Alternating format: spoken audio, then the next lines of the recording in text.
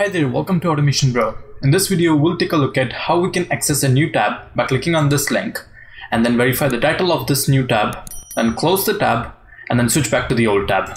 So let's do that. The first thing we're going to do is click on this click here, do inspect. And then we're going to find the element for this. So I'm going to do Control F, and this is part of example class and it's a anchor link. So I'll just do .example and A. So this is our unique identifier. I'm going to head back to VS Code.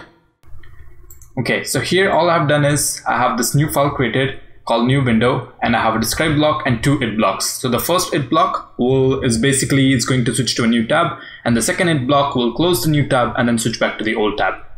Okay, so let's go in here and then add our selector. So let's go, I can name it link, and then I'm going to paste this. Okay, and then we have to open our browser. So I'll do browser.url, and then the URL is Windows. So I have in my base URL over here, I search for base URL, and so I put the original URL, and then I'm adding just the path in front of it. Okay, then we will have to click on that link. So we'll do that, link.click. After that, this is where we will actually do the part where we will switch the window. So I will do browser.switch window,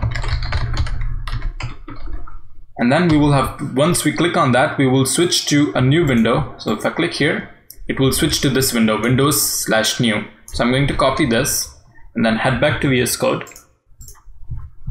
and then just paste this here and add this in front. Okay.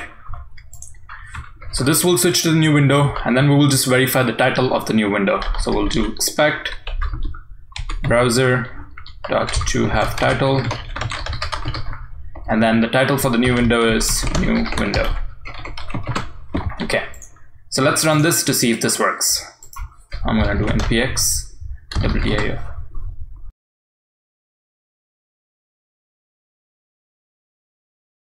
Okay, so it opened the new window, and then if you notice, it stayed there for a bit and then it closed the test. All right, so that's good.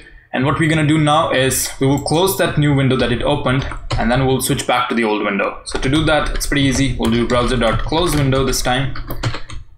And over here, we'll just do browser.switch window again. Since we have closed it, we have to go back to the original window. So for that, it's just Windows. That's basically what we opened up over here. So we wanted to switch it there. And then we will just add another expect block to make sure we verify the title of that particular page. So we'll do the same thing to have title. This time the title of that page is the internet. So we're gonna use that. And what I'm also going to do is just add pause so that we can see that it actually waited. It actually went on that screen. So I'm going to run this again.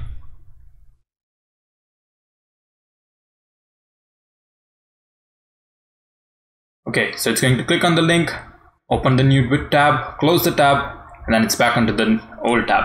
And if you check our test here, there you go. Both of our tests worked.